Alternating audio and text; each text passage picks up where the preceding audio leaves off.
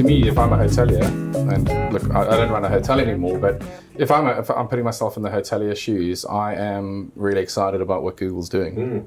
And so it's another channel for me. I think it's also a cost-effective channel, I think, and Google positions it quite well from that perspective.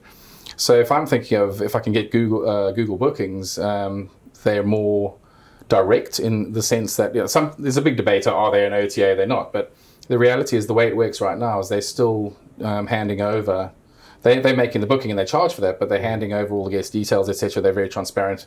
You own that relationship right from the booking, not from when the person checks in. There's a big difference there. And so I think it's good from that perspective, and it's good from where Google's positioning the cost to the hotel. So I think you know, using companies like SiteMinder or whoever else is your tech provider, it's now a lot easier to tap into Google, whereas before you were a big hotel who did CPC and you needed people to manage that. CPA model is now, you just pay for what you get, and so we're excited about what Google's doing. I think hotels should be.